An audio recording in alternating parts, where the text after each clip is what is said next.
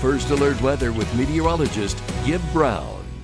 By all accounts, it was a gorgeous day out there. Lots of sunshine and temperatures very pleasant. 80 degrees, 81 as a matter of fact, we made it to today. We normally should be in the mid 70s. It is going to be a whole lot warmer tomorrow, flirting with that 93 as you can see right there. But temperatures right now in the 60s for the most part. A very nice night.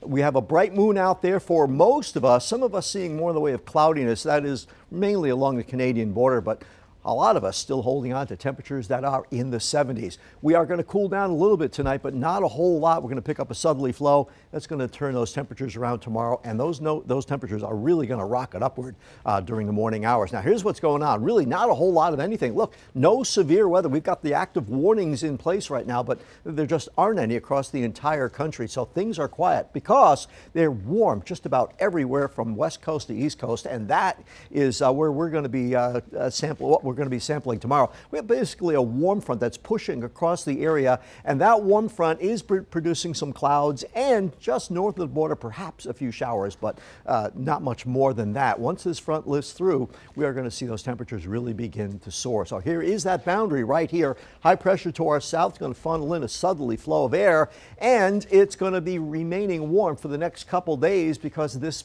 warm air is going to be entrenched not only Sunday and Monday, because this frontal boundary that would normally cool things off is going to take its sweet old time moving southward. So that's not going to happen until late Monday, probably early Tuesday. Once this front decides it's going to slide southward, things are going to cool down. But we're going to continue to see a warm pulse of air into Monday with hot conditions, and the heat and humidity will both be a little bit higher.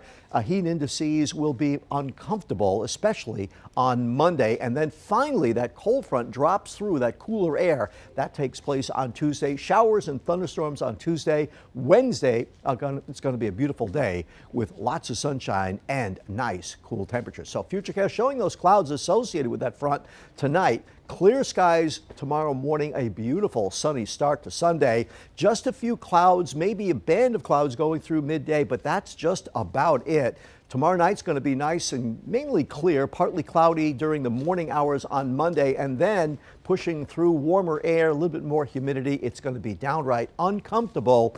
Then from into Tuesday, that cold front drops through, showers and thunderstorms, and the rest is cool and refreshing air for the middle of the week. Things looking pretty darn good out there. So overall tonight, 66 will be our low. It's going to be warm and partly cloudy out there. Tomorrow's highs, 90 degrees in the Champlain Valley. Look at this, 91 degrees in Rutland, up in the 80s across the St. Lawrence River Valley, 90 degrees, 92 in Keene.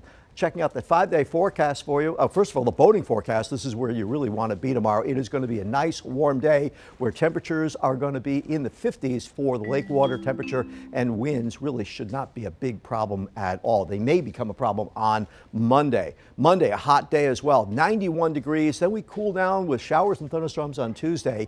81 then. Refreshing Wednesday, 70 degrees, 76 degrees on Thursday. As we approach Father's Day, we've got some showers Friday and Saturday. Right now, it looks like Father's Day on Sunday is going to be on the dry and seasonal side. Leanne?